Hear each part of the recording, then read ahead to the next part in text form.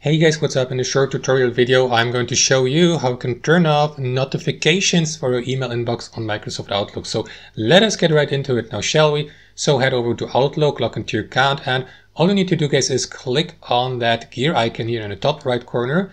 And here to the left, you will see that panel. So switch from mail to general. And here to the right, you will see a section called notifications.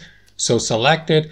And after that, simply decide whether you'd like to receive notifications via email or calendar or event reminders or documents here to the right by either switching them on or off. So if you'd like to disable email notifications, simply switch it off here to the right, and that's it. You may also expand that menu by clicking on that arrow down icon here and select whether you'd like to or customize the notification style like an alert or browser or none, and that's basically it, or with a sound here below, play sound. So that's it, guys. Thanks for watching and have a wonderful day.